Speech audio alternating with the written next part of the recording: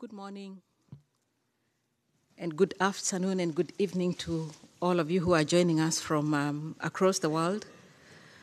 Excellencies, ladies and gentlemen, today, December 9th, 2022, marks the 74th anniversary of the 1948 Convention on the Prevention and Punishment of the Crime of Genocide and the International Day of Commemoration and Dignity of the victims of the crime of genocide and of the prevention of this crime. So the theme of the day is the role of sports in atrocity prevention. And so today we shall highlight what it means for positive change to be born out of violence and hate. We shall hear from communities who have come together to promote inclusion and rights in the face of hate, including through the power of sports. Today we are also launching a very important initiative, a plan of action to counter hate speech through engagement with sport, the game plan, working with sports platforms and partnerships. I therefore welcome the Chef de Cabinet, His Excellency Al Courtney Ratley, who is representing United Nations Secretary General Antonio Guterres. I welcome the President of the General Assembly, His Excellency Chaba Koroshi, and I welcome you, all Excellencies, Ambassadors. I also welcome representatives from the UN Sports Working Group, the Eradicate Hate Global Summit, and I also welcome those of you who've joined online and UN colleagues, especially the resident coordinators worldwide who are holding events to mark this day. So I will now give the floor to the President of the General Assembly, His Excellency Ambassador Chaba Koroshi, to give his opening remarks. Thank you. Thank you very much, Madam USG. Excellencies, dear colleagues, friends, this day was born out of the General Assembly's desire to ensure that never again would a person face the horror of genocide. And out of the GA's desire to honor those who continue to suffer because, unfortunately, the never again has become again and again. Today we also pay tribute to the people who helped to create in 1948 the Genocide Convention, adopted in the aftermath of Holocaust and the Second World War. It was the first human rights treaty adopted by the General Assembly. Governments have the prime responsibility to prevent genocide, but advocating for the world's most vulnerable is our collective responsibility. As it was announced by the USG, today's event is dedicated to the role of sports in promoting peace and inclusion.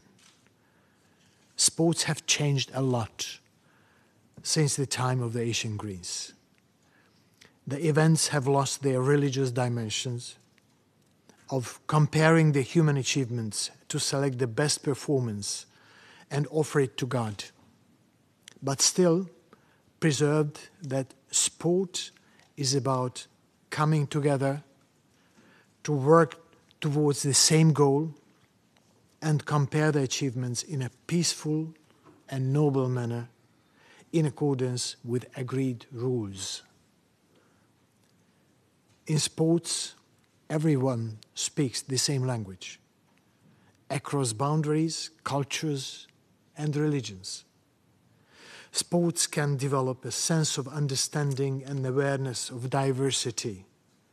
It can combat stereotypes and hate speech. Athletes are among the most influential people in the world, giving a voice to the vulnerable people who don't have one.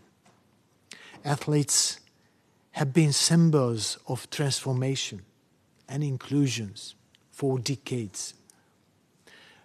My message to the captains and athletes: you are role models for today's youth. Young people who are most exposed to extremism and radicalism. Your positive example teaches them rules, discipline, and teamwork. You can educate them as nobody else can. Sports were born out of respect, devotion, and human virtue. Let us not forget about it. we still need to do more to integrate a common approach, to use sports, to fight hate online and offline. I count on your commitment to advancing that important cause. Before concluding, I want to acknowledge today's keynote speaker, Ms. Laura Ellsworth, for her work on the Eradicate Hate Global Summit, as well as our moderator, Ms. Michelle Rosenthal, for her inspiring efforts in this field. They both stand for the message of Nelson Mandela. No one is born hating another person. People must learn to hate. And if they can learn to hate, they can be taught to love. I thank you.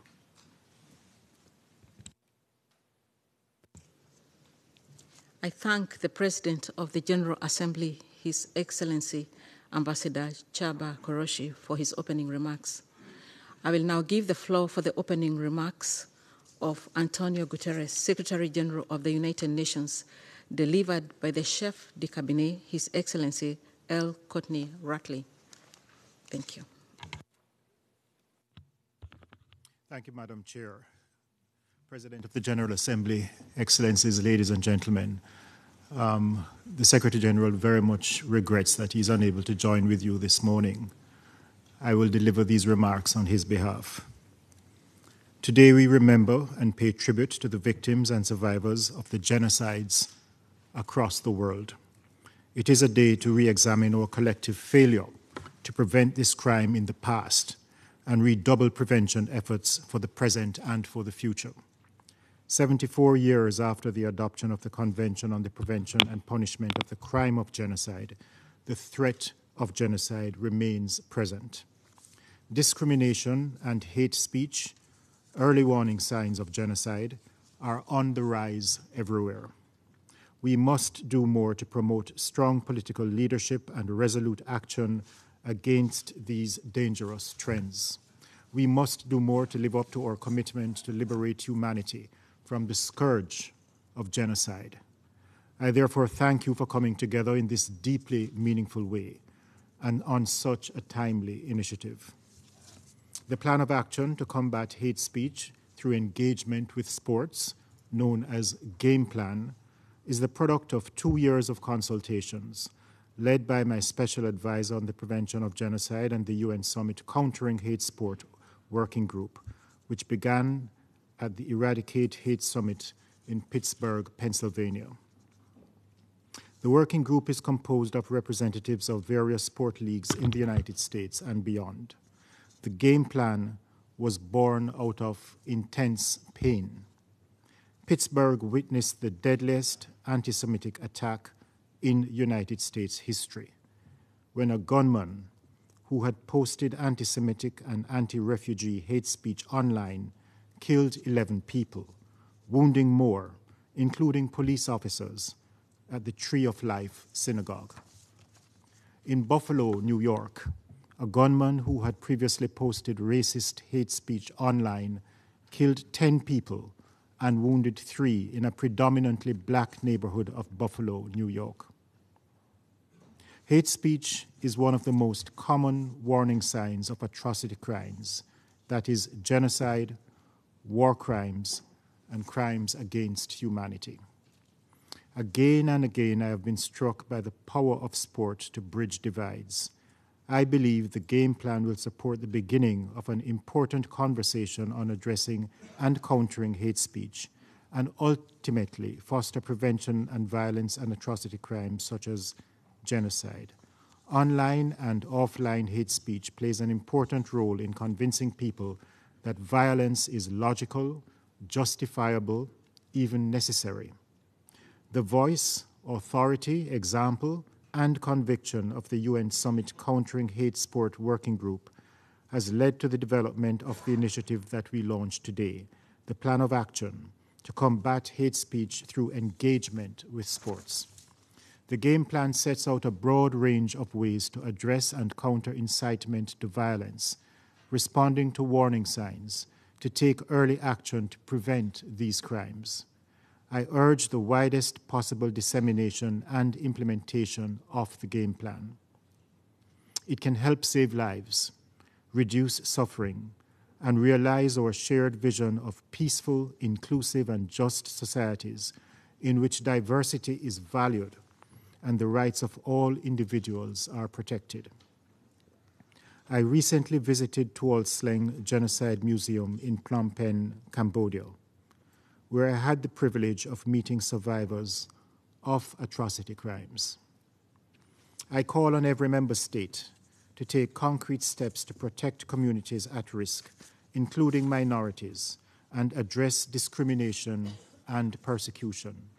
States have the primary obligation for preventing genocide, but sports, religious and community leaders, civil society, the private sector, and the media, including social media platforms, play an essential role. On this International Day of Commemoration and Dignity of the Victims of the Crime of Genocide, I urge all stakeholders to use all means at their disposal to prevent and end this crime. Thank you. Now, ladies and gentlemen, if you would bear with me, I'd like to deliver a few remarks on my own behalf. President of the General Assembly, UN Special Advisor on the Prevention of Genocide, Excellencies, ladies and gentlemen, now that I have read the message of the Secretary General, let me just say a few words in my capacity as United Nations Chef de Cabinet.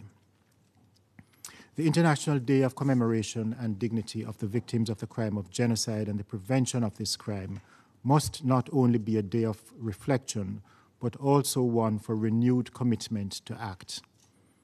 Despite the lessons learned from the horrors of the Holocaust, as well as from Rwanda, Srebrenica, and Cambodia, we continue to face the challenge of preventing this heinous crime daily.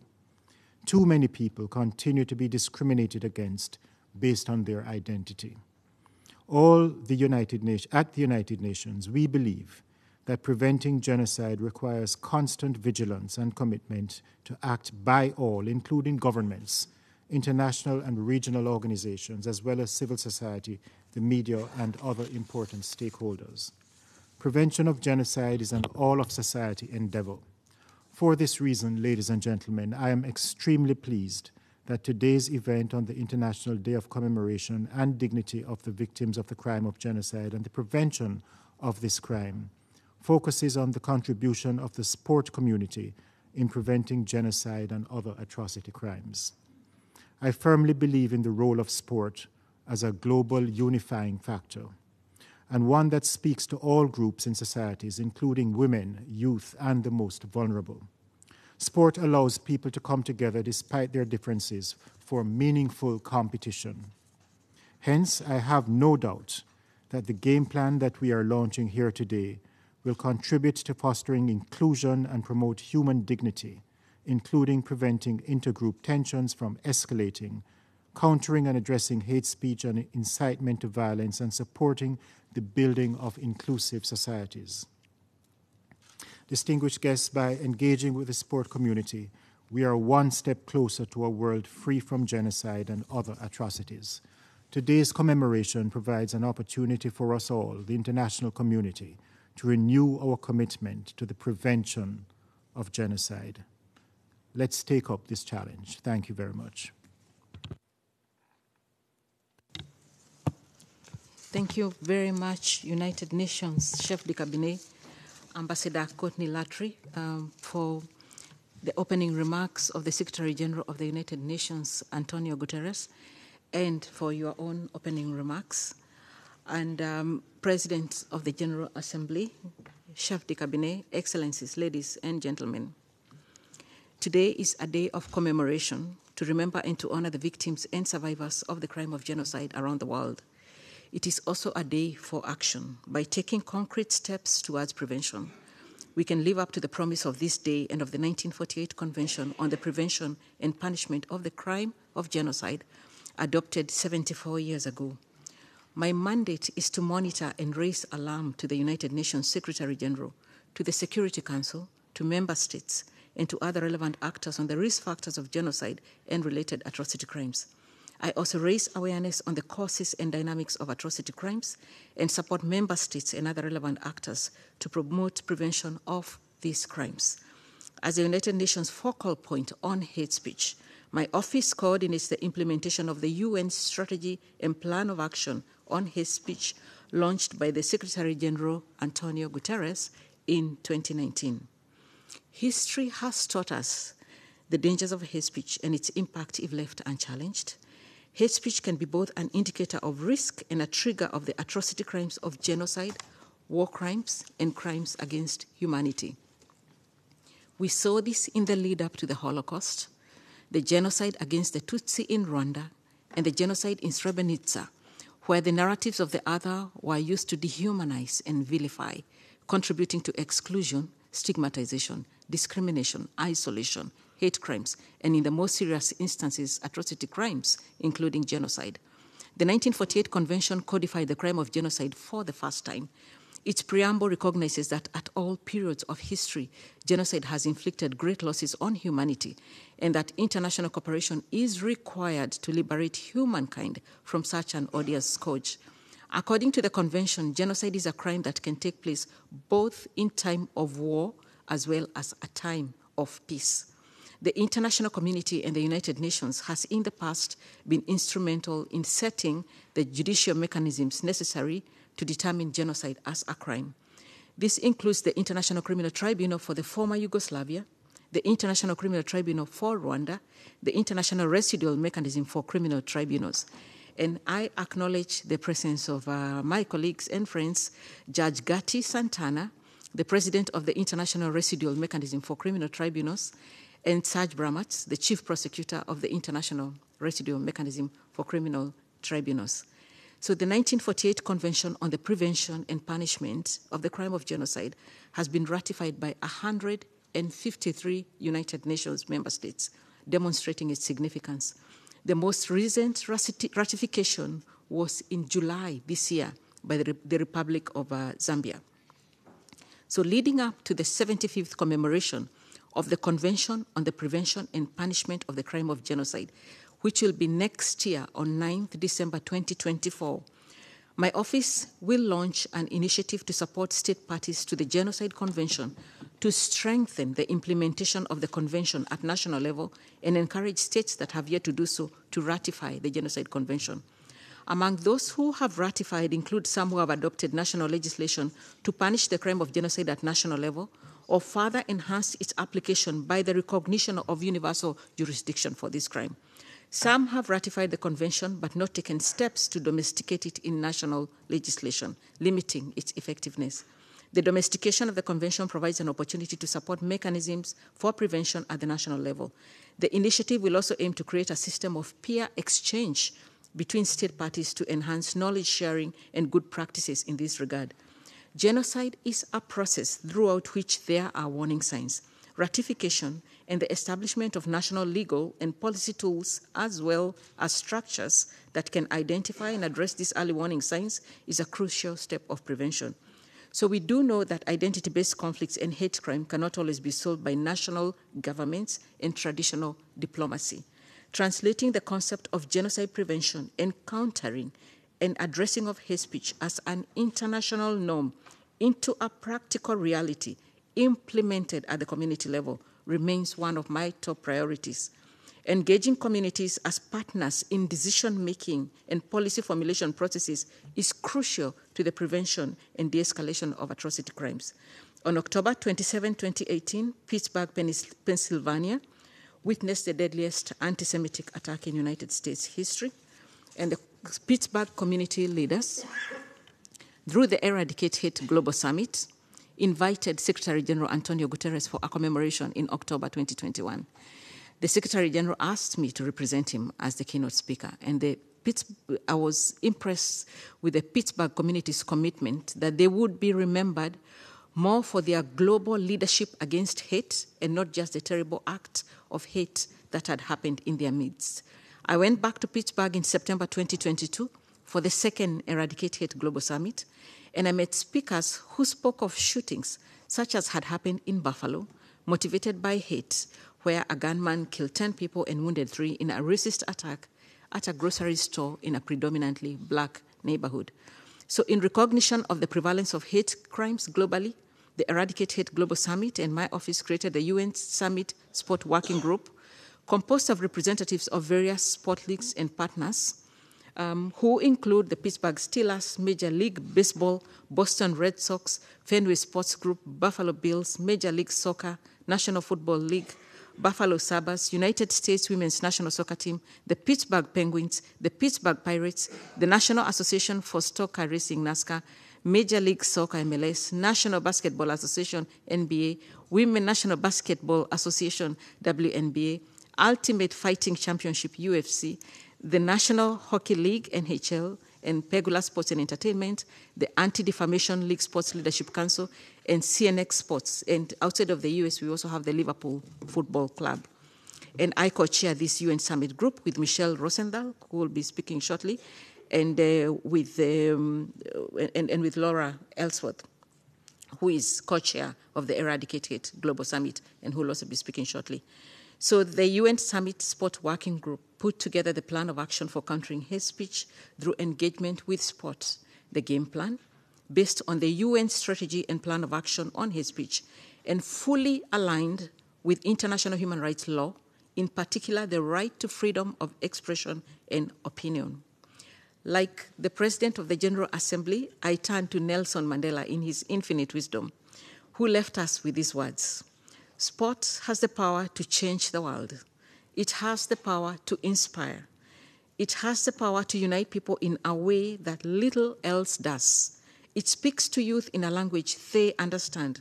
Sport can create hope where once there was only despair. We look forward to continuing the wonderful collaboration as the United Nations that we have begun here with the Eradicate Hate Summit and the UN Summit Sport Working Group through the game plan, and working with you, excellencies, ladies and gentlemen, United Nations resident coordinators around the world who have joined us online, to take this important plan of action to every part of the world and engage as many sports partners as possible in our collective fight against hate speech and atrocity crimes. And in that way, once again, give voice to the never again that resonated in this very United Nations in 1948, when the Convention on the Prevention and Punishment of the Crime of Genocide became the first ever human rights treaty adopted by the United Nations. Thank you.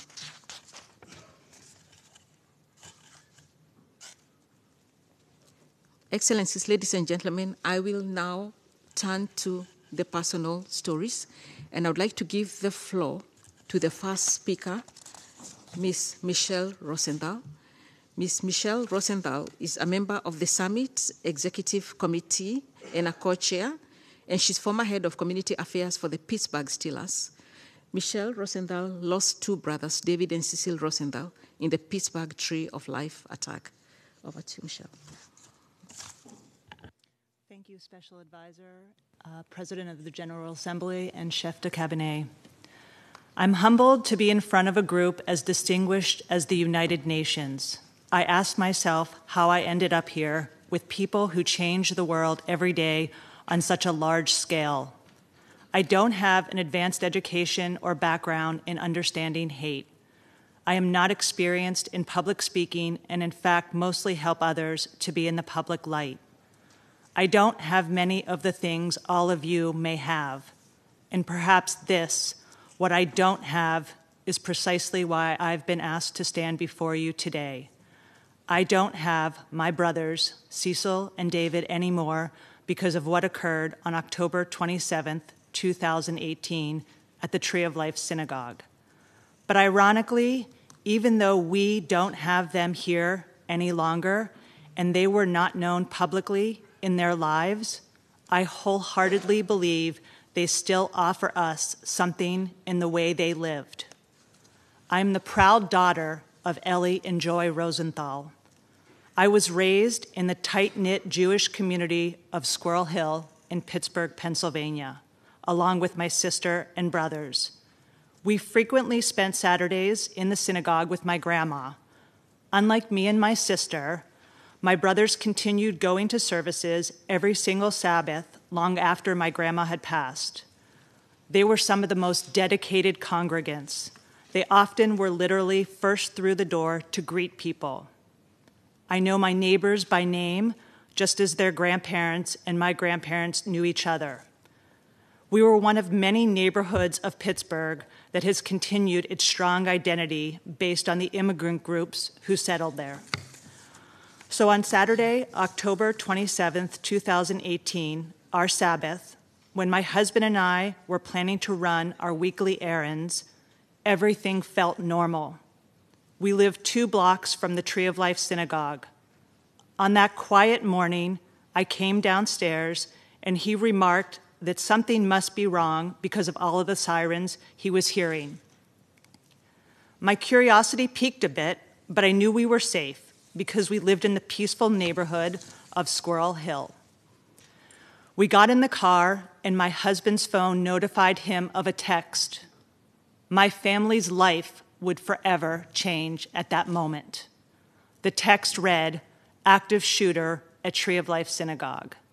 I screamed, "The boys are there." At the scene, we heard over and over again that the shooter was screaming, "All Jews must die." The boys, my brothers, Cecil and David Rosenthal, both older than me with my sister Diane in between them.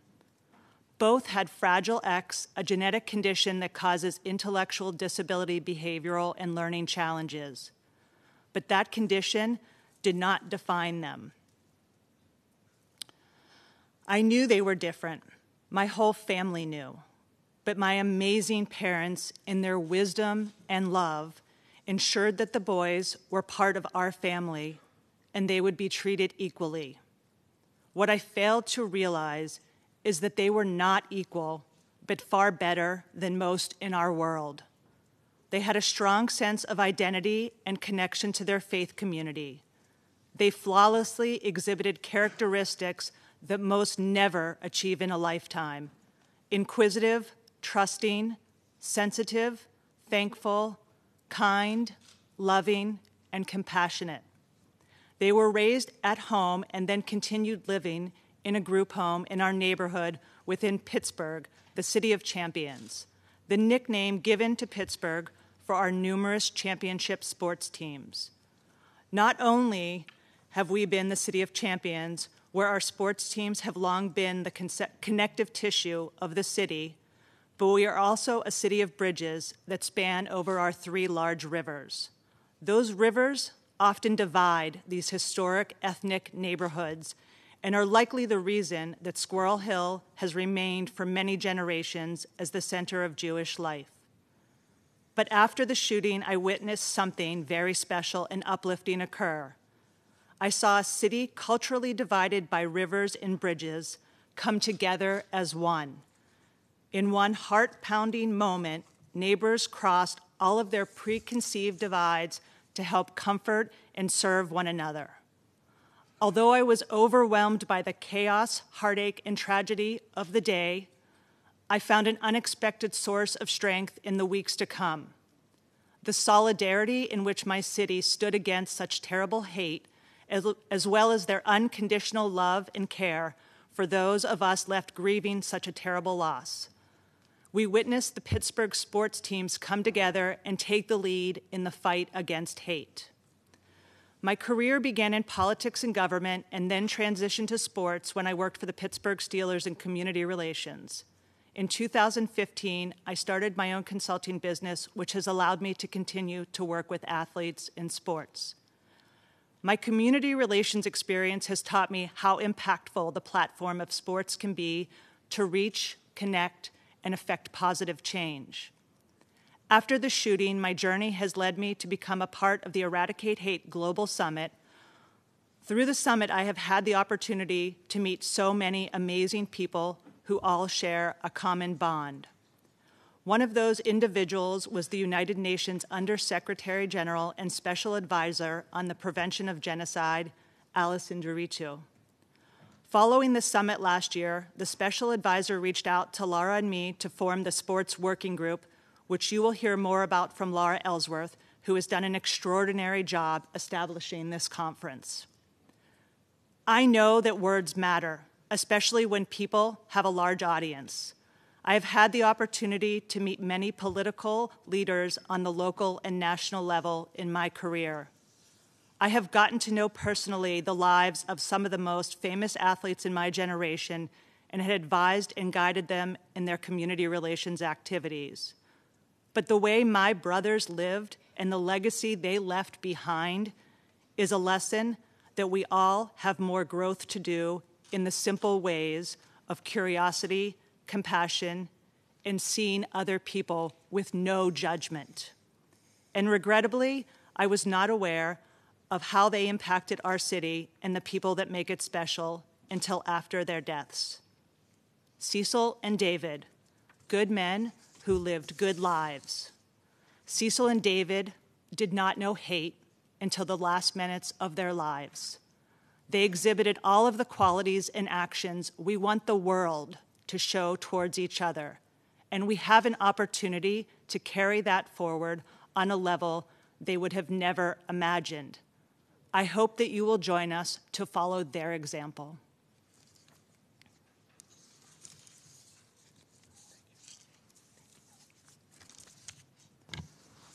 Thank you, Michelle Rosenthal, as always. And I would now like to invite Mr. Raymond Whitfield, who is a survivor and who comes from Buffalo, who lost his mother in Buffalo, where a hate crime that was committed by a gunman who killed 10 people and wounded 3 in a racist attack at a grocery store in a predominantly black neighborhood happened. So please, Mr. Whitfield. Good morning. Please allow me to start by asking for your patience should I stumble along the way. You see, our scars are still fresh, and we are still finding our way. That said, on behalf of my family and all the victims of Buffalo, New York 514 heinous racially motivated massacre of 10 innocent souls that included my beloved mother, Miss Ruth E. Whitfield, I thank you for this opportunity, and I'd like to especially thank the UN Special Advisor on the Prevention of Genocide, Alison Dutu, along with this esteemed institution and everyone involved with this historic initiative, for inviting us to add our voices of resilience to denounce hate speech wherever it is and in all of its forms. For me, today is a beautiful, tragic day. It's beautiful because in this wondrous space of endless possibilities, I get to share this monumental moment with you. Yet, I'm ever mindful that I got here by losing the most precious thing in the world to me in the worst possible way. In the hands of a misguided, isolated individual turned white supremacist who decided my loved one, and by extension me and everyone who remotely looks like me, does not belong here. And worse, we don't even deserve the right to exist. In the damnable words of that assailant, his intent was to kill as many black people as he could. Distinguished ladies and gentlemen, this despicable act was his preamble to genocide. But in this moment, it was in that moment to experience the sympathetic outpouring of support from the greater Buffalo region to the global community. And with that, to have the hometown heroes of our sports teams reach out and embrace us. And embrace us to say that, yes, you do belong here. Yes, you do belong on our team. You have a contribution to make. You see, because there's still time left on the clock. We can still get a win. In that spirit, my family and I are determined to discover innovative ways to pull our communities up, not by the proverbial bootstraps, but but by the heartstrings of the countless loved ones who have fallen before us, heartstrings that inexorably tie us to this cause. But we know we need you. We need all of you. These United Nations, the athletes, sports teams, and leagues, your voice matters, perhaps more than you can know, because it uniquely resonates not only with the broken-hearted, grieving families, but it also connects with the isolated, misguided individual who is left confronting a choice. And that choice is to become a lone wolf loser or to join the winning team. And we will win. Together, we will win. By choosing love, peace, and equity for all. On behalf of the victims of hate speech and violence worldwide, from the bottom of our hearts, for all that you do in commensurating your efforts here today in this fight, we thank you.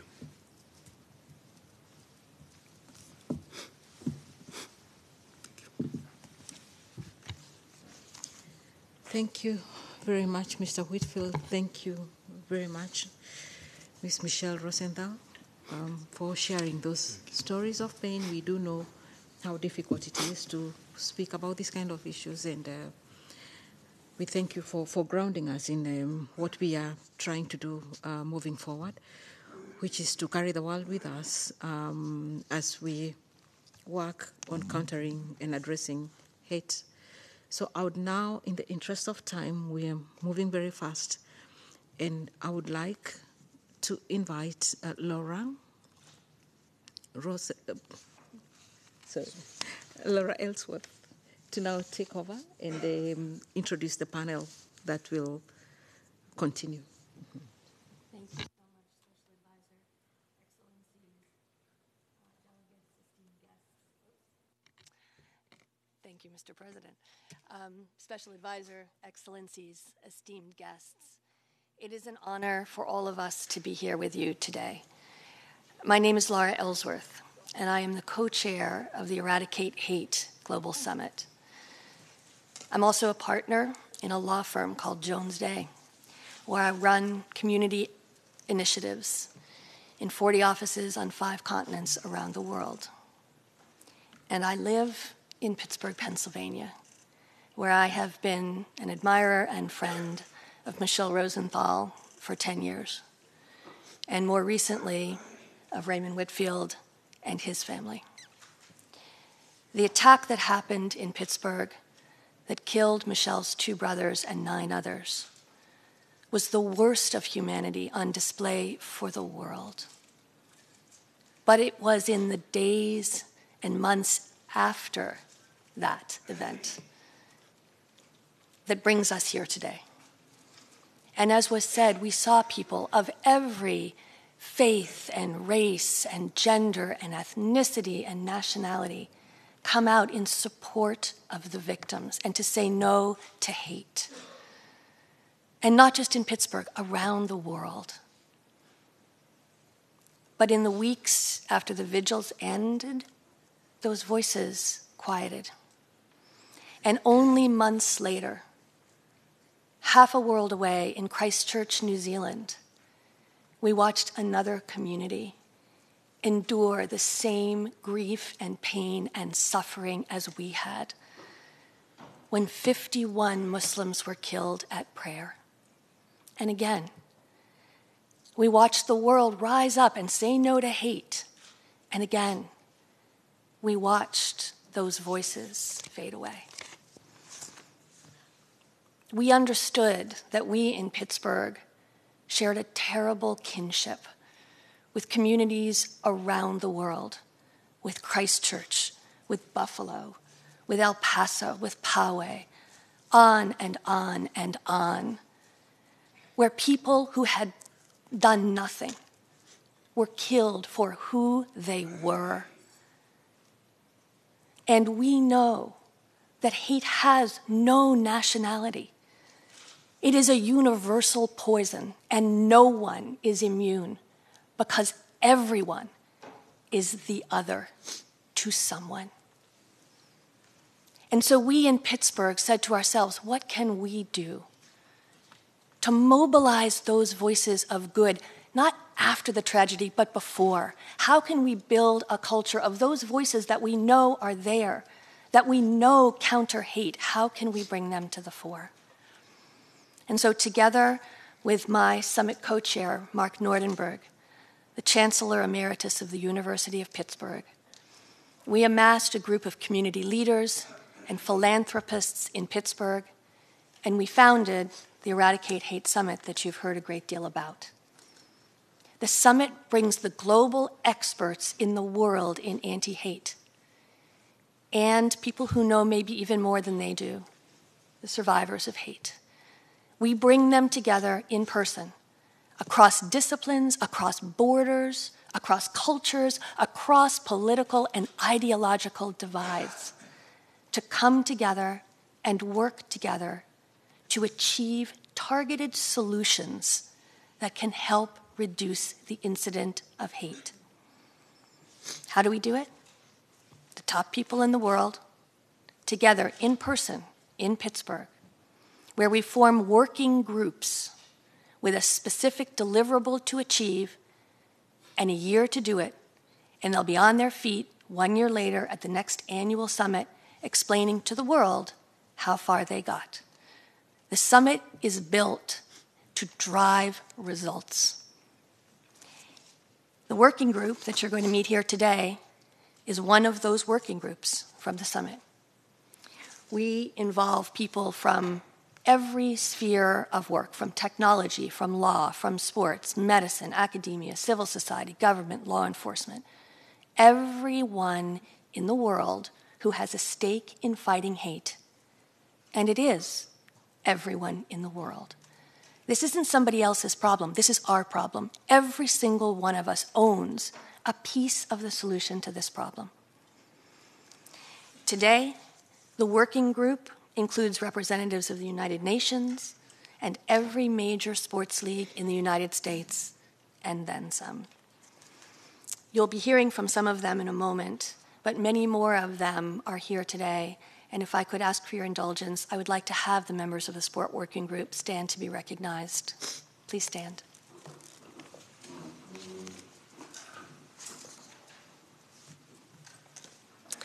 Thank you. Over the last 2 years, this group has been working to develop what we call the game plan, which provides a menu of resources and practices that fans and teams and leagues and corporate partners can deploy in their own operations and in the communities in which they live and work, not after the tragedies, but to create an ongoing and incessant global culture that visibly and actively says no to hate in all of its forms, wherever it may be found. The quote from Nelson Mandela was so profound to us, and the most important part of it for this gathering is when he said, "It speaks to youth in a language that they can understand." As Raymond just told you, and as Michelle and I and others involved in the summit have come to learn, almost without exception, the most prolific killers in hate crimes are young men, lost young men, who have been seduced by the very active voices of hate in this world. We can and must put other voices in front of them with the same urgency and incessant nature as those who would proffer hate. That is what sports has the power to do. Now, our working group started with what we knew best, the sports teams of the United States. But we know that our game plan will be made immeasurably better by the input from other countries, other cultures, other sports, other teams. And that's what brings us here today. We can't do that alone. We need your help. We need every person in this room to teach us who your sports teams are. Connect us, introduce us, bring their voices to our game plan. Help us grow, help us make it better, help us take it around the world over the next 2 years so that when we stand up in front of the summit in 2 years, we can say that every country on the face of this earth has said to its sports teams, be a part of this solution, to stand up and visibly say no to hate in all of its forms. And for the next lost young man who is sitting there today in his basement or his attic, looking for guidance, looking for purpose and truth, he will hear our voices and not the voices of hate. We are all truly humbled to be here today. We don't work for governments, we're not diplomats. We are ordinary citizens who have refused to be cowed by hate. And you will hear from people today who have resolved to do everything in their power to bring their organizations to join us in this mission. We're here today to ask all of you to join us in this mission as well. I close these remarks with the words of another Pittsburgher, Dr. Jonas Salk, who developed the cure for polio, and I suspect is an inspiration to many people in this room today. Dr. Salk said, "Hope lies in dreams, in imagination, and in the courage of those who dare to make dreams a reality." We are here today in this room to ask all of you to help us make our dream a reality. And with that, I want to introduce you to the first member of our sport working group, who was actually the first member of our sport working group and has been instrumental in its growth from the beginning. I turn over the floor to Anna Isaacson of the National Football League. Anna. Thank you, Laura. It's an honor to be here with you today. The National Football League, the NFL, has long held the belief that there are really two core pillars to our existence, and that is football and community. We are so fortunate to enjoy the support of millions of fans around the country and globally, and in return, it is our responsibility, our obligation, to give back to these communities that continue to sustain us year after year. We embrace this responsibility to use our platform to address some of the world's most pressing challenges: cancer, gender-based violence, social justice, and more. It is our core value of respect that drives much of this work, particularly that of Inspire Change, our social justice initiative that works to end racism and stop hate in all of its forms. And it is the motivation behind our active support for this working group and this plan of action to counter hate speech in sports. Our fans include every demographic in the nation. The majority of our NFL players are Black men. This has proven to be a powerful combination where unity emerges, and we strive to choose love over anything else. Sports brings people together, and that unity is palpable when you're lucky enough to find yourself in a rocking stadium with 60,000 plus fans. Of course, sport also has its challenges, and we have our challenges at the NFL. We often mirror society, and we have all witnessed far too much hatred and vitriol. But what sports has is passion and energy, and every one of us here believe the passion and energy to also move people and make an impact. It's really an honor to speak before you today, to join my colleagues, my friends, to drive home the power that sport has to make meaningful change in our societies. As the head of social responsibility for the NFL, I've had the pleasure to witness this force for good for nearly 2 decades. And there is nothing more motivating than this incredible phenomenon. We will do a lot of good together as each of us go back and implement the key facets of this plan in our own ways. Thank you for having me. And I'm now pleased to introduce my colleague, Rishi Jain, Senior Manager, Equality, Diversity, and Inclusion of the Liverpool Football Club. Thank you, Anna. I would like to start by echoing the sentiments of colleagues. Thank you to Laura, Michelle, and Special Advisor Enzaritu for the leadership, commitment, and direction in making today and the efforts of the Sports Working Group possible. Thank you to the General Assembly for generally hosting us and providing myself and colleagues with this platform to share our thoughts with you today. Liverpool Football Club is the world's most followed football club. Our 130-year history sees the club as the most successful English football team on the pitch. Success is very much part of our history. Success off the pitch is also pivotal to what we do, and it's why we are extremely appreciative of the warm welcome of colleagues who recognise the role that we have played in striving for equality. At Liverpool FC, we are committed to equality, diversity and inclusion and eradicating hate. It's something that's entrenched within our values. Our employees, players, supporters, communities, stakeholders, they expect us to lead in this area. They expect us to take on issues that are relevant to the sport and beyond.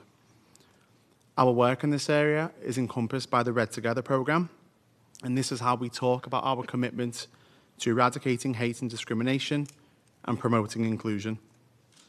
We take this responsibility very seriously and are privileged to have such well-respected voices in this space who can talk to this authentically and with purpose.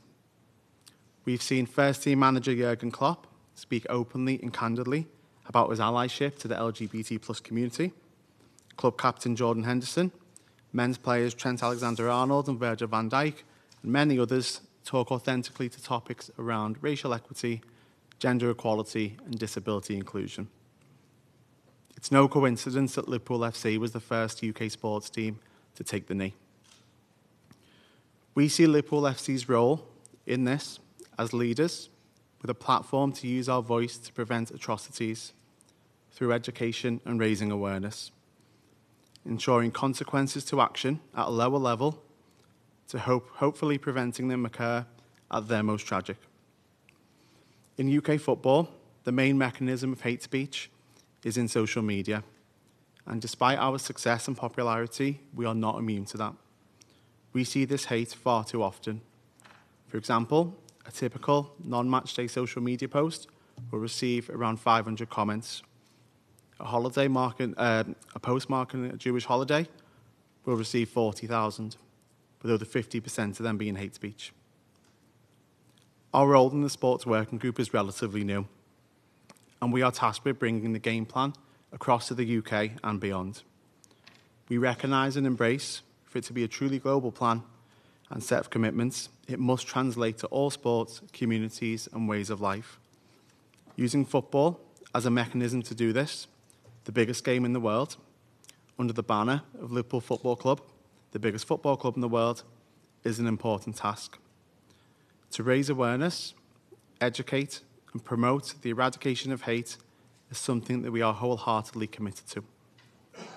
We wish to leverage our resources, brand and reach to support this coalition to be a truly global plan of action. Thank you for your time. I will now pass you to my colleague Rebecca Solwasser from the Boston Red Sox.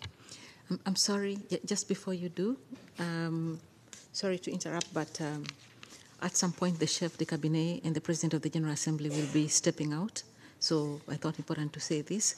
And also to recognize that we have several ambassadors in the room, including those who will be speaking on behalf of the regional groups, Ambassador Excellency Gatete from Rwanda, Ambassador His Excellency Paulele Luteru from the Samoa, Excellency Danailov Frushkoshki from North Macedonia, Excellency Moncada, Ambassador from Bolivarian Republic of Venezuela, and we also have the Ambassador, Permanent Mission of Ireland to the United Nations, Excellency Fegal Maithen, and several other ambassadors in the room. We have excellencies from Guyana, we have from Uruguay, Ukraine, Bulgaria, Cyprus. We can't name all of them, but just wanted to acknowledge that. And so thank you, and you can continue. Good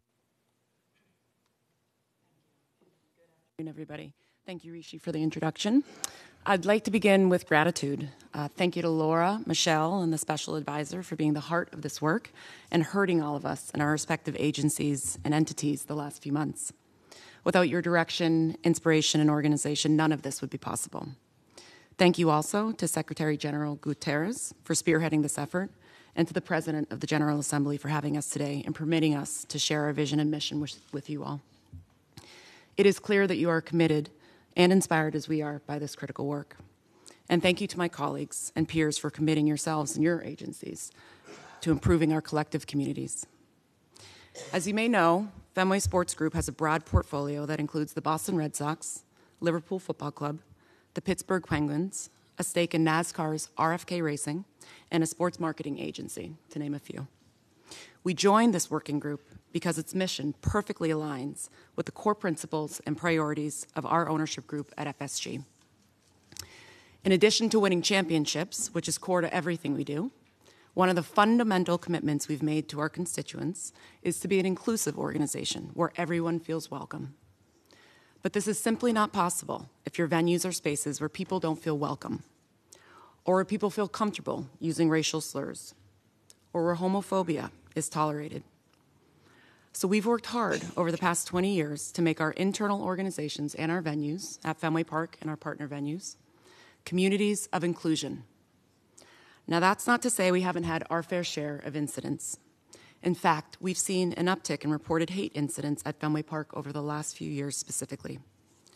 While we think this increase is due to both the pandemic's negative influence on fan behavior and the current contentious global environment, we're hopeful that the rise is mostly attributed to our efforts to empower and inspire our fans to call out and condemn hatred in any shape or form. As a former professional athlete myself, I can tell you how personally meaningful and important this work is. I've seen and lived firsthand the power of sport. At its best, it can unify, equalize, and create joy and inspiration. But at its worst, sports can fuel division, hate, exclusion, and even violence. I choose to have hope that we can make the most out of our world's common denominator, which is sport. I choose optimism that together we can unite our people, voices, brands, and resources to eliminate and end hate. By aligning our agencies, we can take a hard stand against those that choose to spread vitriol and bigotry. By leveraging the celebrity of our athletes and players, we can influence our fans to choose love and kindness and to see that we all have more in common than we do differences. So I'd like to close where I began, which is gratitude. Despite much of this work's purpose beginning with loss and grief, I'm grateful for the commitment and passion of so many who continue to fuel our efforts. I look forward to continued collaboration and pledge on behalf of John Henry, Tom Werner, Mike Gordon, and our entire FSG ownership group that we are dedicated to this mission and eager to see the impact of our contributions. Thank you, and I'd like to pass it to my colleague, Oren.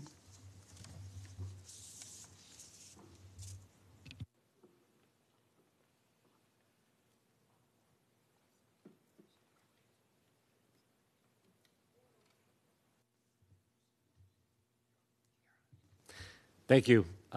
Thank you, President General Assembly. Thank you, Special Advisor Laura Ellsworth, Michelle Rosenthal, Raymond Whitfield. Thank you for the inspiration. My name is Oren Siegel. I'm the Vice President of the ADL Center on Extremism. My job at ADL, whose mission is to not only stop the defamation of the Jewish people, but to secure justice and fair treatment for all. My job is to lead ADL's effort to identify, analyze, and respond to extremism and hate, to expose those who seek to divide us, to incite violence, and to protect communities and hold the bad actors accountable. But I also view my role, as much as I can, as finding hope in the most difficult of circumstances. And that hope is rooted in the knowledge that even in moments of political and social strife, when extremism and hate threaten our communities, our democracies, our ability to communicate and share experiences, that there are indeed alternatives to all that. There are off-ramps. There are strategies that can make a meaningful impact in the fight against hate. And sports have that undeniable and unique power to bring people together. You've heard this. You will hear it over and over from my colleagues. A match or a game provides spectators with a much-needed sense of community. Fans are focused on what unites them, even for just a moment, rather than their differences. And we have an opportunity here to harness this unifying energy to address and counter hate while also advocating for respect and inclusion. Players, teams, leagues, governing bodies have an incredible opportunity to join in this effort to cultivate the broadest possible participation in this critical global initiative. We fundamentally believe the value of our sports are not only greater than our perceived divisions, but can be an actual catalyst in the fight against hate or the fight for good. And as a leading anti-hate organization, ADL is committed to seeking out innovations and partnerships in this fight. That's why I'm here today. That and Michelle and Raymond. This is also why in 2017, we launched at ADL the Sports Leadership Council to bring together leaders from across the industry, commissioners, team owners, athletes, academics, others, with the mission to use the unifying power of sports to promote and achieve positive social change. It's not just on the field, it's not just in the locker room, but also in broader communities around the country and around the world. We have learned a lot over the past 5 years. We have done a lot of listening, and we have been inspired. And we have recommitted ourselves to sharing the best practices that we have learned in which the sports community can proactively counter hate of all kinds. With ADL's expertise in combating anti-Semitism, extremism, and all forms of hate, we are excited not only to explain the landscape and the challenges of this, but also advise on the best ways for sports organizations to activate against hate in meaningful and impactful ways.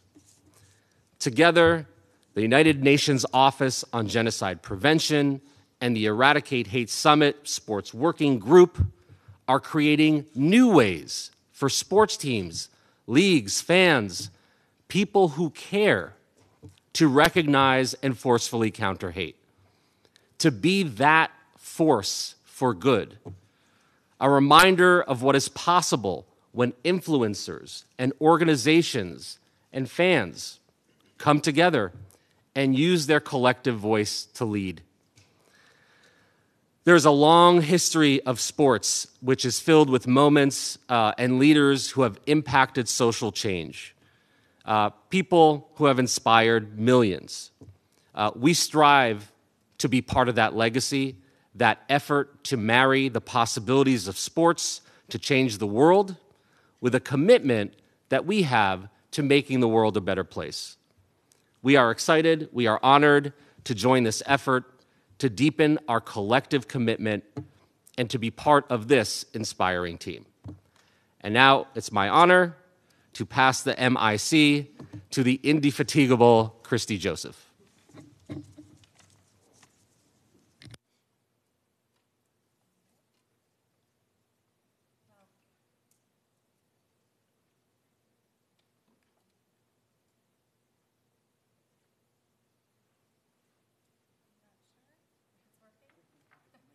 Well, good afternoon, and thank you, the President of General Assembly. Thank you, Special Advisor, Michelle, Laura, Raymond. Really appreciate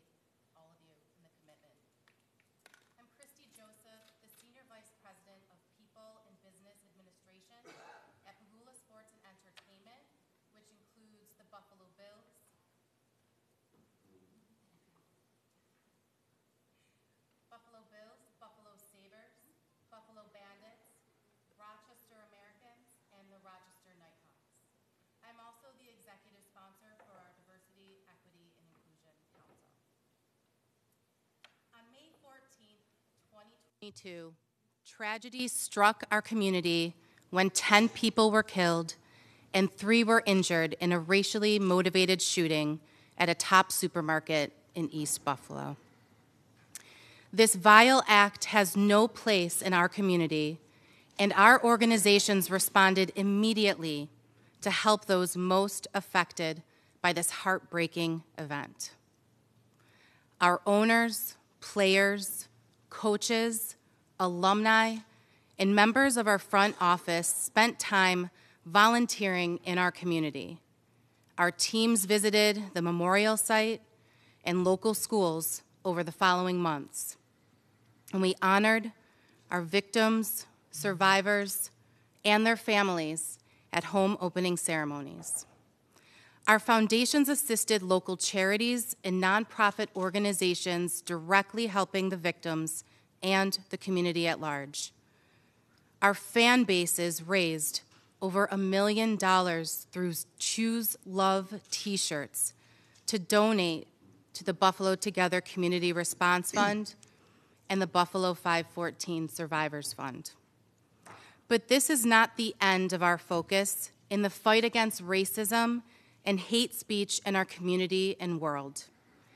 Hate has no place in our community. Our players amplify that every time they step on the ice or field this season with wearing Choose Love, End Racism, and Stop Hate on their helmets.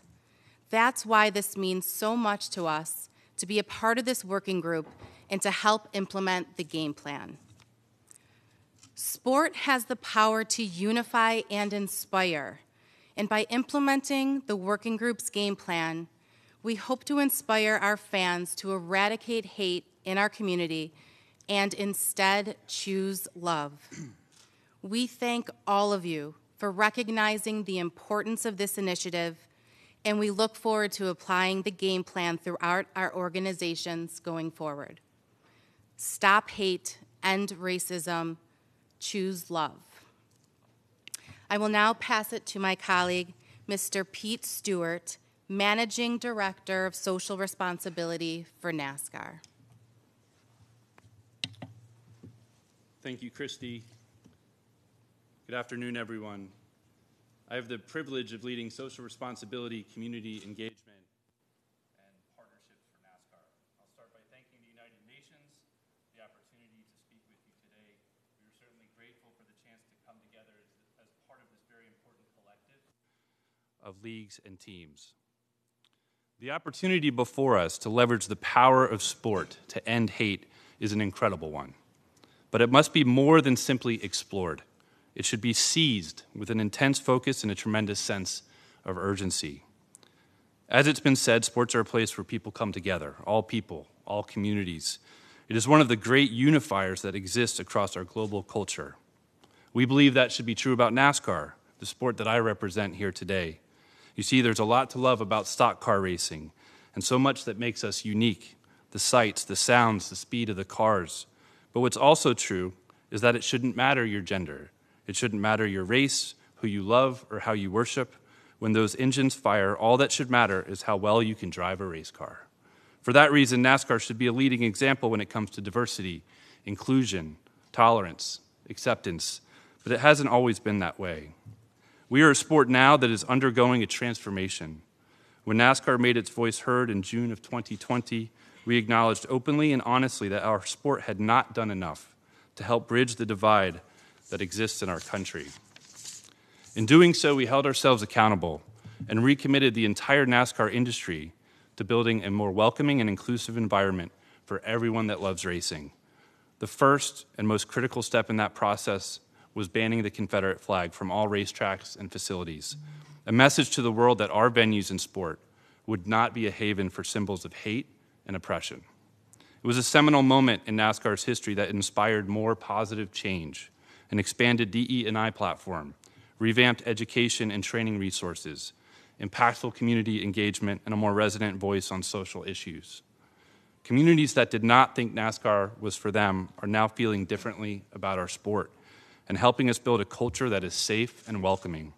That's why we're here today, because we believe NASCAR has a responsibility to help end hate speech, and we believe in the unifying power of sport to have an impact on a global scale.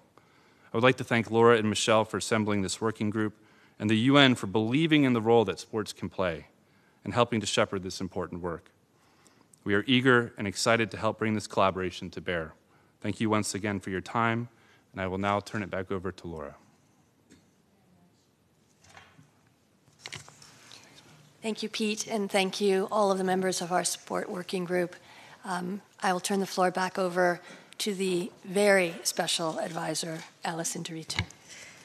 Thank you very much, Laura, the co-chair of the Eradicate Hate Global Summit, and thank you to Anna Isaacson, the Senior Vice President, Social Responsibility, National Football League.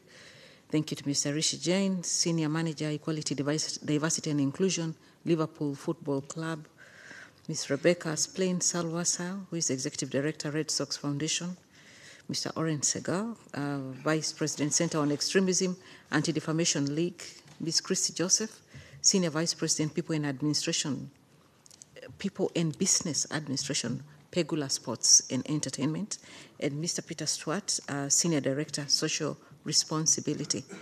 I would like to say that, whatever we are doing here, anything that we do as the Secretariat, we always rely on the support of the member states to lead us and to provide support in everything that we are doing.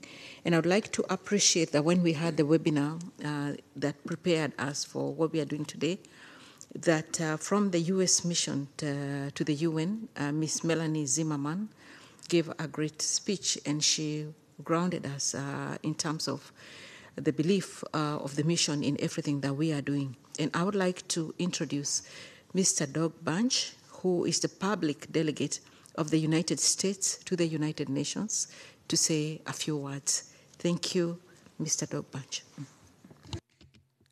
Thank you, Madam Chair. It's an honor to be here on behalf of the United States to commemorate this day. Instances of hate and rage close to home here in the United States, in Pittsburgh and in Buffalo, have deeply scarred the lives of people here on this very panel, whose courage we admire for being here with us today. Farther away in Afghanistan, Ethiopia, Ukraine, we've seen sobering reminders of what atrocity prevention means in 2022. Lost lives, lost generations, lost livelihoods, demolished social infrastructure, including hospitals, destroyed social contracts, and the prospect of unimaginable grief turned to hate and rage. At the individual level, we see the generational and toxic impact that trauma has on survivors and their families. Without appropriate support in the short and long runs, this trauma frays social fabric and inclusion and risks a renewed cycle of violence. At the collective, national, and global level, armed violence and insecurity have a destructive impact on a country's development, affecting economic growth and often resulting in long-standing grievances among communities. Violence affects children's rights, health, development, and well-being, and their ability to thrive. There's a perfect storm of issues impacting children and youth right now. We should all be concerned about the significant development backsliding this portends and the escalating fragility risk overall in communities.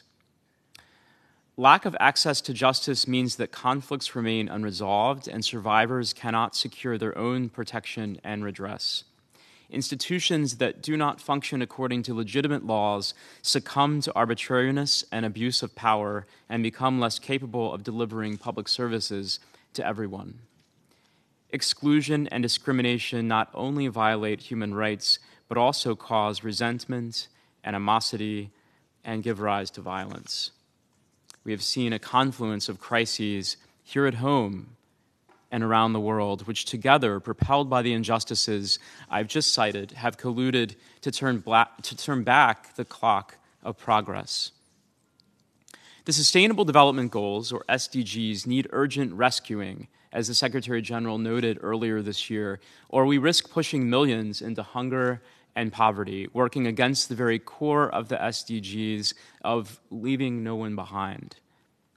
SDG 16, which is about peace, justice, and strong institutions, and focuses on reducing violence, death rates, abuse, exploitation, trafficking, and corruption, is the foundation on which the other SDGs are all built. The rule of law safeguards against some of the structural root causes of atrocities, fostering trust between the state and its people through the principle of equality before the law, regardless of whether you are a member of the cabinet or a mother or a member of a minority ethnic group. This is hard work, not to be done alone or in isolation. It is and should be inherently connected to other prevention efforts, conflict prevention, violence prevention, and the prevention of sexual and gender-based violence. Sport has historically been a key mechanism for bringing communities together across divides and can be an important vehicle for promoting positive messages that contribute to social inclusion and cohesion, strengthening understanding and respect for diversity, and reducing stereotypes. I thank our panelists for speaking to concrete examples of the impact of sport on prevention. We must all work together, member states, the UN system, civil society, and human rights defenders, to truly make never again a reality on the global level, to choose love, as Mr. Whitfield's described before. We will win, and sports are one vehicle and avenue to work towards this goal. Thank you. Thank you very much, Mr. Dogbunch. Again, as we keep emphasizing, we would be nowhere without the member states. We really need their support. And this plan of action, this game plan that has been launched today, will require so much work to get out there. Now we have some supporting voices for the event of people who joined from outside, quite a number of athletes, and we chose just a few. So they joined online. So we had Miss Beatrice Vio, the Paralympic fencing champion from Italy. And we had Catherine Nyambura Dereba, who has been a marathon world champion and is the only four-time winner of the women winner of the Boston Marathon. And then we have Mr. Habibul Bashar, who is ex-captain of Bangladesh cricket team. So I do not know whether they've joined online. Yeah. Yes. So I'm giving the floor to Habibul, whom I see on the Habibul Bashar, whom I see on the screen for 1 minute.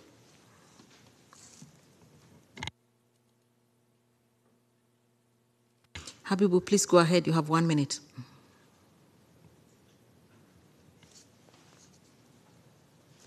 I'm sorry, you're muted.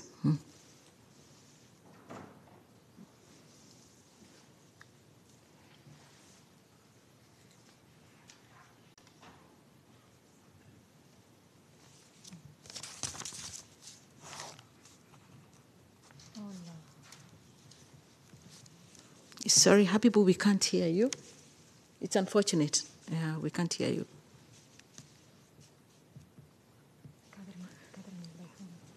So I'm told Catherine is also online, and if she is able to speak, then we can come back to Habibul.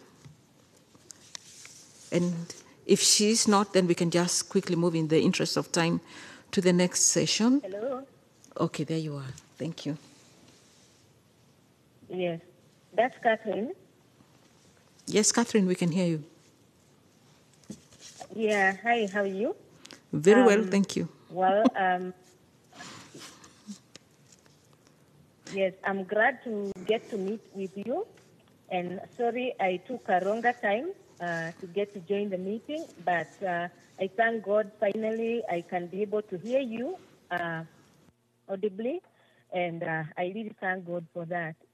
All I can say is that sports is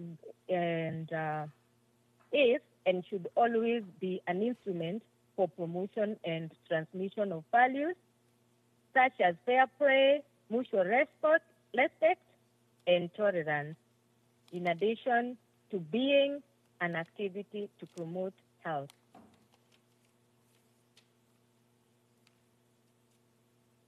The world of sport reflects in inequality, clouds of discrimination existing in a society in general. Gender inequality, for instance, is even more conspicuous in environment. Women's participation, media visibility, leadership, and hello. We can hear you, but you're very faint. Yes. Yeah, but we got the key message that you've passed across. Oh yeah. Yeah. Yes, I can later email what I'm saying. Yes. But well, if you can hear me. Yes, we can hear you, and thank you for taking the time to be with us. And because you are not very clear, Catherine, unfortunately, we have to move on to the next person, the next segment of the program. But we really appreciate you, Catherine, for being here. We appreciate Beatrice. We appreciate Habibo. Now, for the next session, we shall be inviting the statements from their excellencies, the chairs of the regional groups, and we will be asking them to come to the front. So, Ambassador, His Excellency Mr. Clever Gatete, Ambassador of the Permanent Mission of the Republic of Rwanda to the United Nations, Ambassador His Excellency Mr. Fatumanava O Upulu III Paolele Luteru, Ambassador of the Independent State of Samoa to the United Nations, Ambassador Mr. Ludbomir Danailov Frushkovsky, Ambassador, Permanent Mission of the Republic of North Macedonia to the United Nations, who will be speaking for the Eastern European states, and Ambassador Luteru will be speaking for the Asia Pacific states, and Ambassador Gatete will be speaking for the African states. Please come to the front, please. And then we have Ambassador Mr. Samuel Moncada, Ambassador for the Bolivarian Republic of Venezuela to the United Nations, who will be speaking for the Latin American and the Caribbean states. And then we have His Excellency Ambassador Felgar Maithin, Ambassador of the Permanent Mission of Ireland to the United Nations, who will be speaking for Western Europe and other states.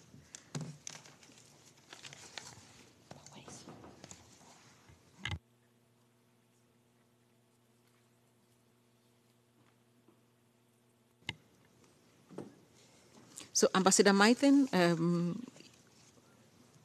from the Permanent Mission of Ireland to the United Nations, had requested to speak first.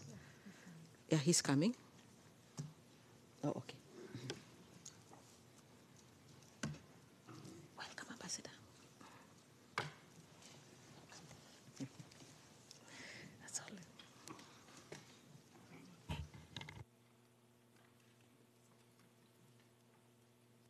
So, Excellency, Ambassador Maithin, the Ambassador Permanent Mission of Ireland to the United Nations, will lead the session beginning with a statement representing the Western Europe and other states, ambassadors from the whole of Western Europe and other states. And in this particular session, we have it every year, where we hear the commitment from the whole world as regards the prevention of genocide. Thank you, Ambassador. You have the floor. Thank you, Madam Chair, and thank you for facilitating the early request. Today, I have the honour to deliver this statement on behalf of the Western European and Others Group. We meet today on one of the most important and indeed one of the most solemn days in the UN calendar. Together, we are marking 74 years since the establishment of the Convention on the Prevention and Punishment of the Crime of Genocide, the landmark instrument by which the crime of genocide was codified for the first time under international law. It is a day for reflection and commemoration for all the victims who have suffered society's most heinous crime. It is also a day of action, a day for the international community to ensure that perpetrators are held accountable and for us to band together to ensure that genocide and mass atrocity crimes never happen again. We also have a responsibility, Madam Chair, to tackle the root causes and address the early warning signs associated with genocide and atrocity crimes. We have seen throughout history how hateful rhetoric can forge divisions that should not exist. Hate speech is designed to fuel animosity, resentment, and drive the agenda of those who seek division and violence over peace. When these narratives appear, the international community must react to refute and counteract them before disinformation can spread. But we must also redouble our efforts to prioritise prevention of these narratives in the first place. To this end, we must seek to promote social inclusion, cohesion and respect for diversity. Humanity is unquestionably diverse. This has always been something to celebrate. It is our strength, not our weakness. Unfortunately, there continues to be people who fear instead of cherish differences. Our first step must be to show otherwise. In the words of the late Nelson Mandela, no one is born hating another person because of the colour of his skin or his background or his religion. People must learn to hate, and if they can learn to hate, then they can be taught to love. For love comes more naturally to the human heart than its opposite. Madam Chair, for all our differences, for all our wonderful differences, humanity has always found a way to find common solidarity in a number of life's joys, whether that be music, art, literature, and of course, sport. We very much welcome the efforts of the UN Office on Genocide Prevention and the Responsibility to Protect to create a plan of action focused on sport to address and counter hate speech, and we call on all relevant partners and stakeholders to become involved and to support these efforts. The key question for us is, how can our reflection today lead us to better collaboration with our neighbours on this critical issue? Madam Chair, on this day we are reminded why the UN has come into being. From the darkness of its origins after the Second World War and the crimes of the Holocaust, humanity put this convention into place in the pursuit of peace. It is our duty, it is our solemn duty, to uphold and advance its values. Thank you, Madam. Thank you, Excellency. Ambassador Mr. Fegal Maithen, Permanent Mission of Ireland to the United Nations. I would now like to call on Ambassador Excellency Mr. Fatumanava O Upolu III Paulelei Luteru, who is Ambassador of the Independent State of Samoa to the United Nations. Thank you, Excellency.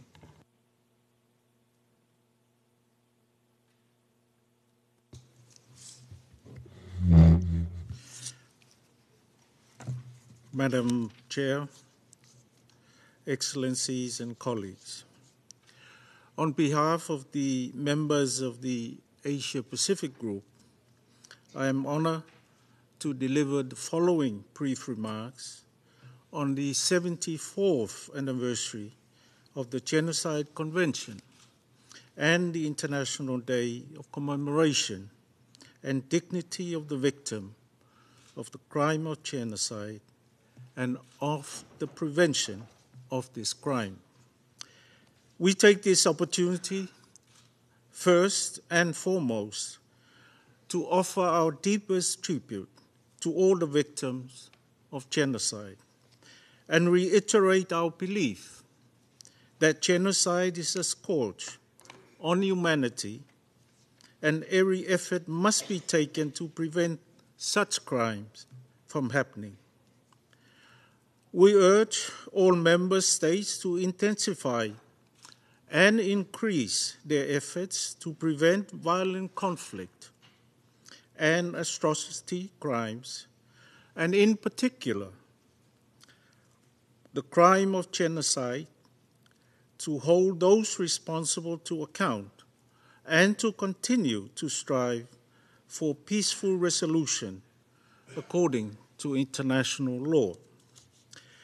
We also take this opportunity to call on all those states that have not yet ratified or acceded to the Genocide Convention to consider doing so as a matter of priority.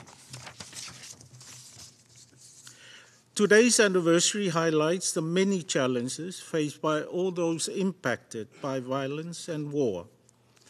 We remain concerned that the perpetrators of many of the systemic violations of human rights and international humanitarian law, as well as acts that may constitute a crime of genocide, as per the 1948 Genocide Convention, continue to elude justice.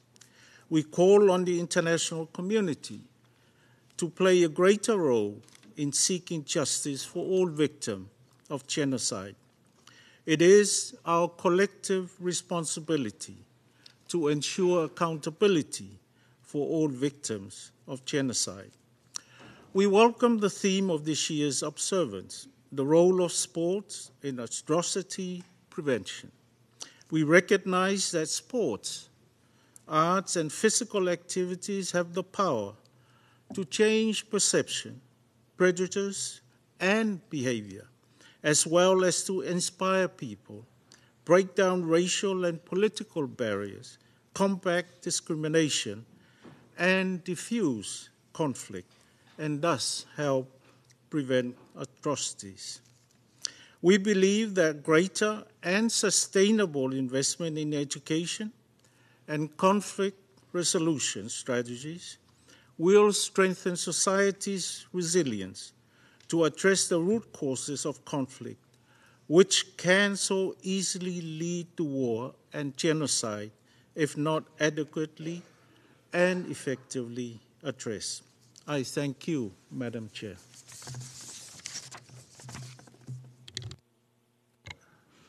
Thank you, Excellency Mr. Fatumanava Pulu III Paolelei Luteru, Ambassador of the Independent State of Samoa to the United Nations, for that statement delivered on behalf of the Asia Pacific states.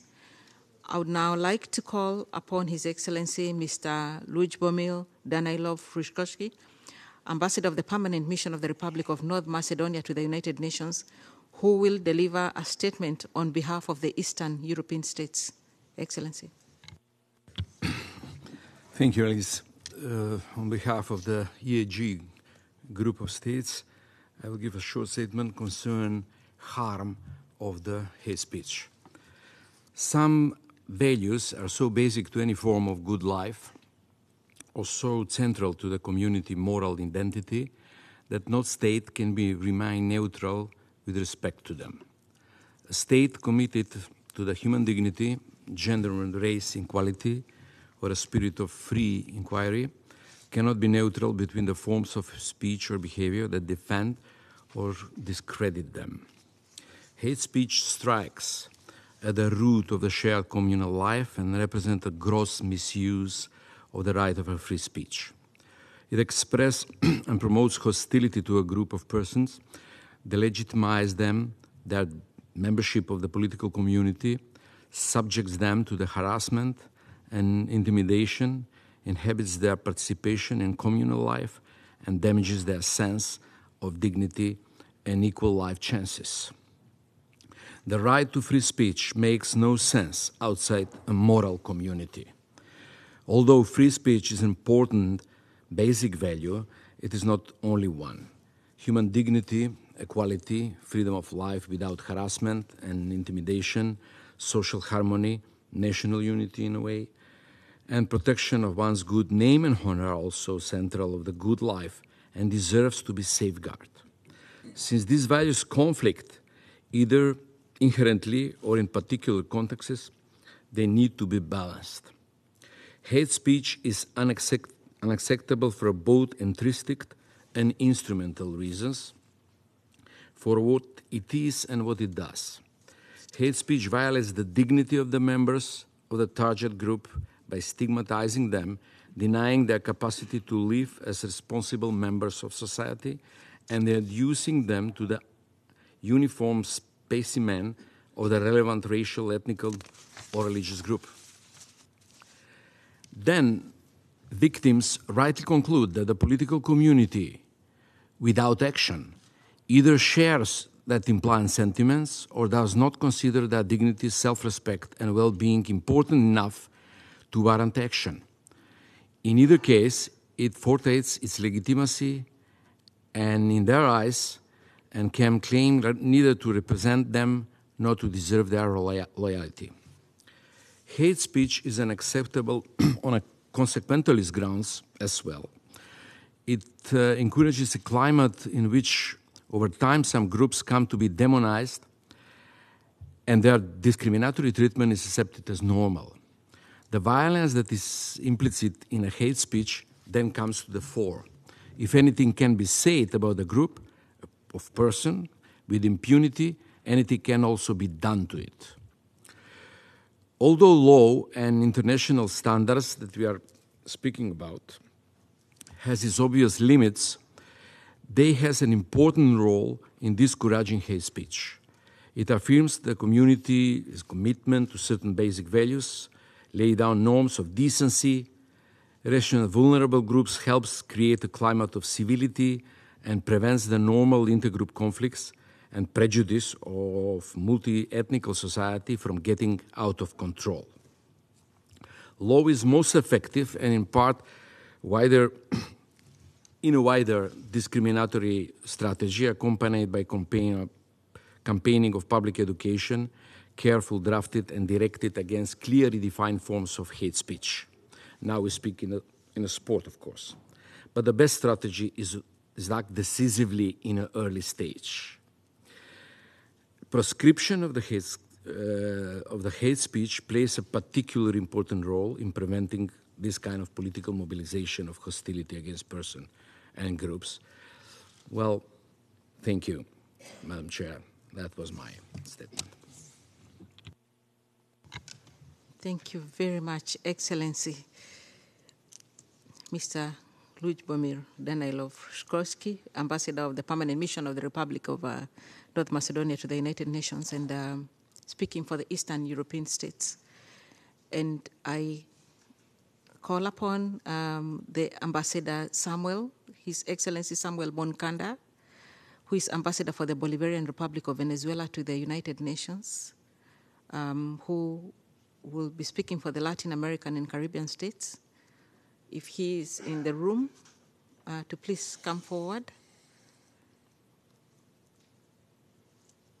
As he does so, we will now move to the Permanent Mission of the Republic of Rwanda, whose ambassador, Mr. Clever Gatete, is in the Security Council next door, giving a briefing, and who is represented by the Deputy Permanent Representative, Mr. Robert Kayinamura, Ambassador Robert Kayinamura, who will be speaking next. So, Excellency, you're welcome.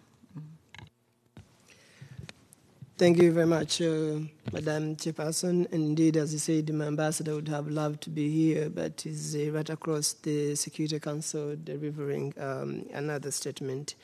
He hoped to be here right in time, but I think his statement is yet to be delivered in the Council. Madam Chairperson, speaking on behalf of the African Group, and we are pleased that we were invited to deliver a statement on this important day. Madam Chair, again, as those who spoke before me, today marks the 74th anniversary of the adoption of the Convention on Prevention and Punishment of the Crime of Genocide, which happens to be the first human rights treaty adopted by the General Assembly in the aftermath of the World War. This annual commemoration is an important opportunity for all of us to honor the victims of genocide. Genocide is an inhumane crime that affects every fabric of our societies. It is an assault on our most fundamental values. Today, as we remember and honor the victims of the crime of genocide, we must fight and find ways of preventing genocide at the core of our common values. Therefore, this treaty is imperative and remains relevant, particularly as we continue to work towards preventing genocide and its root causes. At the same time, we attempt to prevent other atrocities still being perpetrated with impunity with no regard to human life. And as we work to address the root causes of the crime, we should not forget the dangers of hate speech and discrimination, which are all warning signs of genocide. Madam Chairperson, again, this annual commemoration affords us an opportunity to reflect and to continue the fight against genocide, genocide denial, its ideology, impunity, and ensure that we never again experience such heinous crimes against humanity. As a Rwandan in this regard, I would like to pay tribute to the victims of the 1994 genocide against the Tutsi that happened in my country. We appreciate all efforts from other countries that supported the Republic of Rwanda to move forward. We should therefore redouble our effort in fighting genocide ideology, its denial, as well as impunity. If genocide ideology persists, its denial will continue unabated and impunity will reign. This task should be the responsibility of both the governments and the people. It is the collective responsibility of the regional organizations and member states, civil society organizations, youth organizations, women's movement, media, and academic to fight this vice. We should collectively combat the genocide, impunity, hate speech, and working towards resolving this issue once and for all. This commemoration should again remind us that past never be repeated. It should challenge us to deal with the present and the future in our efforts towards achieving peace for all of us. We must remain constantly vigilant of key political, human rights, humanitarian, social, and economic developments worldwide to identify early warning signals that contribute to atrocity crimes. Madam Chair, the African Union has tried its best. It has passed resolutions encouraging countries that have not done so to investigate, arrest, prosecute, and extradite genocide fugitives currently residing in some countries.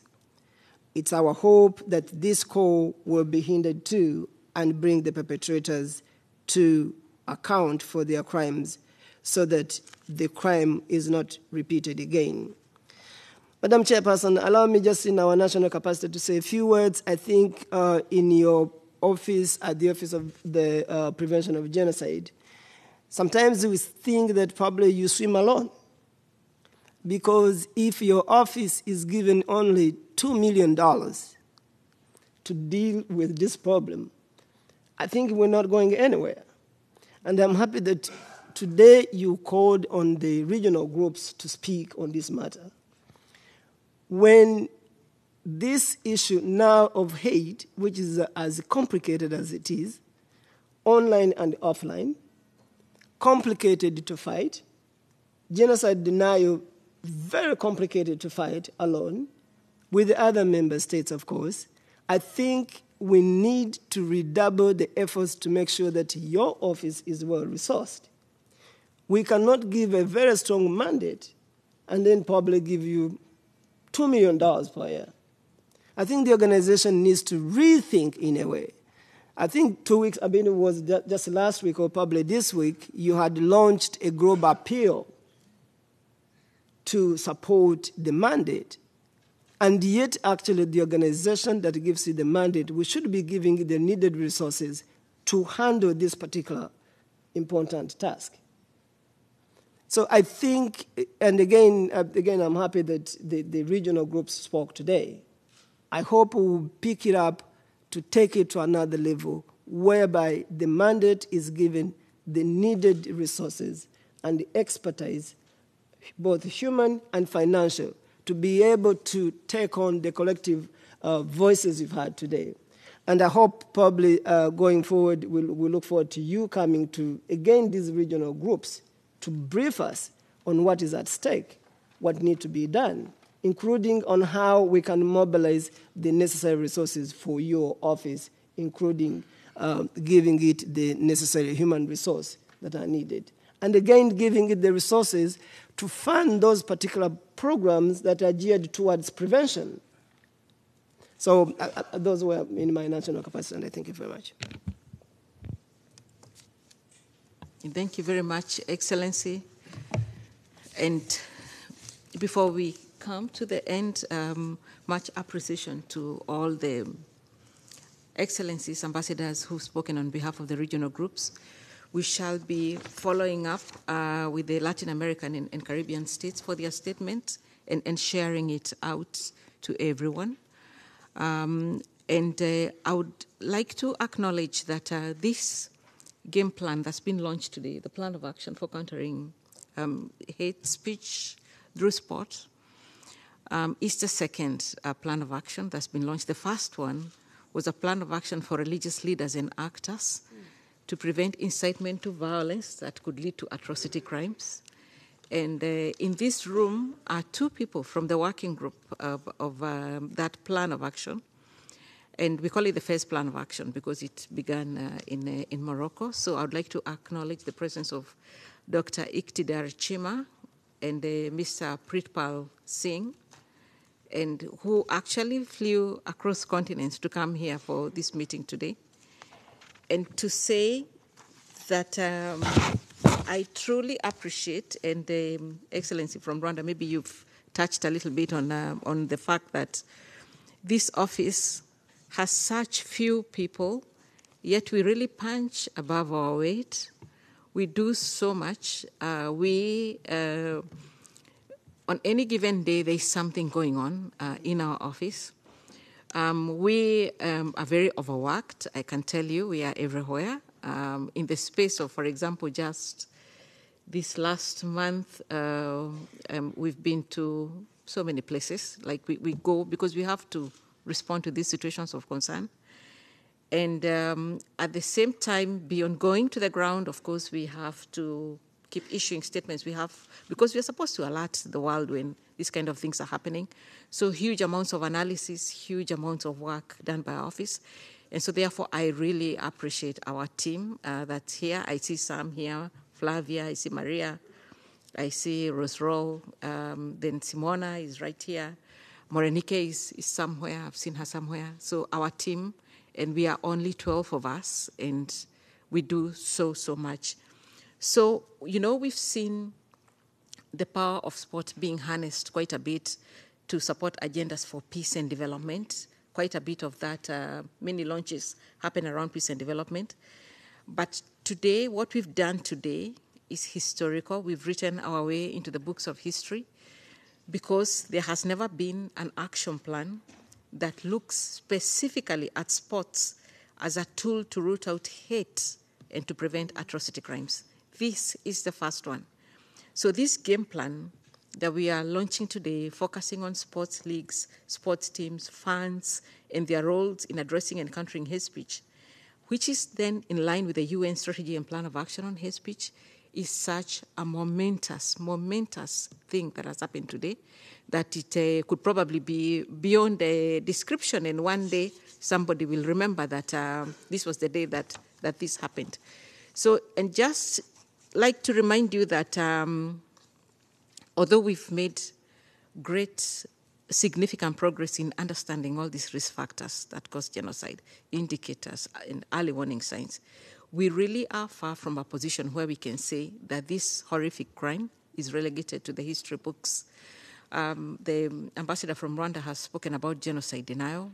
We speak about it often. Holocaust denial, genocide denial, their rise, their connection, the fact that neo-Nazi symbols, swastikas, can even become something that is worn without question and displayed without question, speaks a lot to what's happening to us as a world, our moral values, what we stand for. And I can only say that on the basis of my office and on the basis of the United Nations, the mandate that I have from the United Nations, that we shall not relent, that we shall keep speaking. We shall brief the groups of the ambassadors. We've done so on occasionally, but we'll brief them from a stronger perspective now that we have a game plan. So thank you very much, everybody. A warm welcome to all of you who've come today for the first time to the United Nations. And we look forward to a future in which, Excellencies, we come to your countries with this game plan. And then we work with your sports teams, with your leagues, with your fans, so that we then get this message out. Because at the end of the day, prevention of atrocity crimes does not belong to an office. We push it out as much as possible. It must belong to the world. It must get into curriculums. It must get into all stages of socialization of children. And people need to get inspired to understand that never again was not a phrase that did not mean that it will happen again. So on that note, ladies and gentlemen, I really, really appreciate the fact that you came today. I appreciate all those who joined online. I appreciate all the excellencies who are sitting back there, who've sat through all this. Thank you so, so much, and see you all soon, because we will be coming to you with a game plan. Thank you.